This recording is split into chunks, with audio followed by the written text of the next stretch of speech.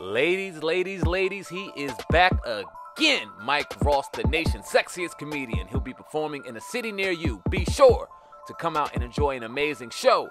Mike on the mic.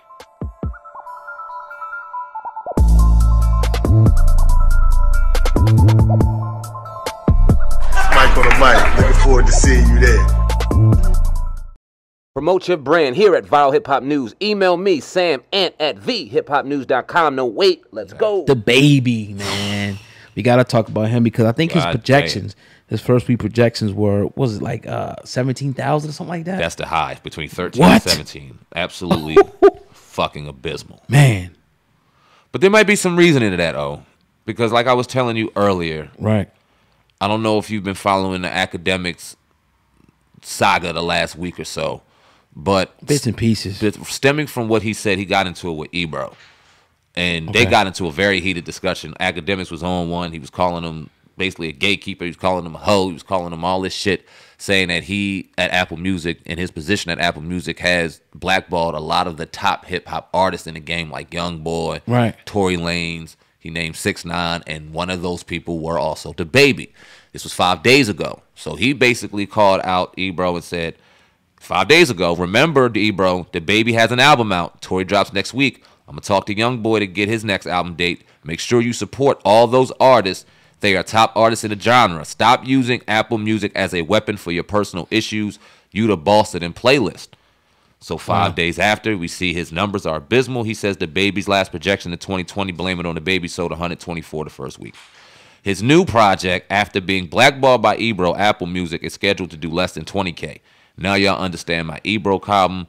DSPs control who is hot and who is not. Fall out over favor with them.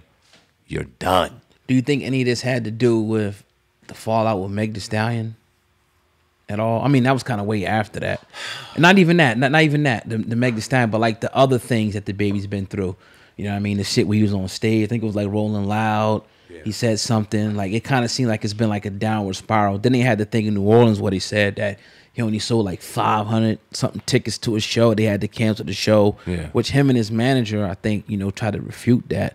But a lot of people are starting to throw that word around. Was he blackballed? Is he this? Is he that? And I think you got to take heed to certain shit like that because that has to start from somewhere. That's just not coming out of the air like, oh, the baby is he this and that. I think he's going to be fine, but I don't know, man. Like, first of all, how Akademiks know that what's going on, you know what I mean? Why would Apple give Ebro that much power to stifle out artists? That would be my two of my biggest questions with that whole thing. Do I believe stuff like that goes on? Hell yeah. But I can't confirm it. Yeah. And then why would he do it to the baby out of all people? Because I don't know. Here's my thing. We don't, first off, neither one of us watch enough of Hot 97 content to even know how Ebro feels about the baby, feels about it. We don't know to act like we know, right? We don't watch that shit to know. But when you look at 124K his first week last year, and then we look at the shit that he been through, the Rolling Loud situation and a couple of legal incidents and the Meg Thee Stallion, and yeah, they may turn a blind eye, but when has controversy ever drop somebody's numbers that bad? In certain instances, it actually increases them.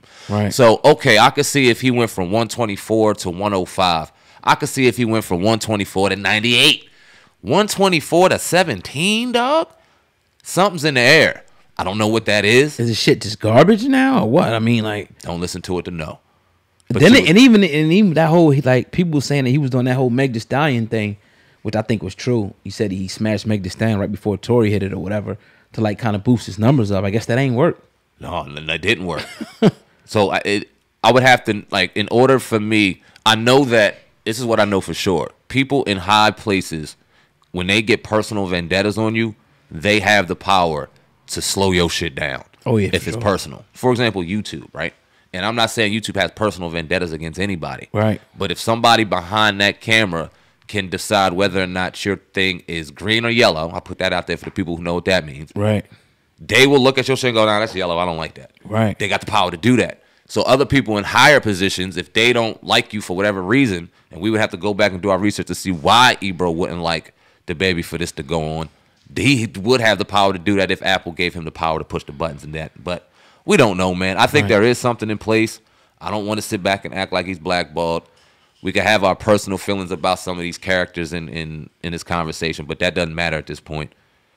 I think he'll be all right too, but these numbers and everything we've heard out from the baby recently as it pertains to music don't look good, man. Yeah, and it's kind of the price you're gonna have to pay for saying what he said. Even though I don't know, I didn't at the time. I don't think it was that crazy in my opinion. Not what for he this. said. Not for all of this is backlash, but again, you living in a hyper sensitive, over sexualized, you know what I mean, society right now where people like that is kind of frowned upon, man. And it's sad. Like, if you're gonna be an alpha male, strong, and kind of really speak your mind, to me, that's like people attack that at this point in time. Like, you went too far, or you're blackballed, you're canceled. You can't just speak your mind anymore, right? Especially about certain groups or certain types of people. But I don't know, man. I just think that, he'll be fine. He's got to just pivot and move forward. But that's 100-something thousand to 17,000. It's pretty huge. I would say that. Prove it, Akademiks. Prove it. I don't know how you can prove it. How do you know somebody? I know he gets a lot of information. I know a lot of people send him a lot of stuff, but that's something I would like to see you try to prove that, because speculation and talking, I don't know. Yeah, and he's more connected to the industry than we are. So if anybody could prove it, it would be him. We don't know. We ain't there. We ain't listening. We ain't to that shit. So right. Some more information on that to confirm that would take it somewhere different. Definitely. Let's talk about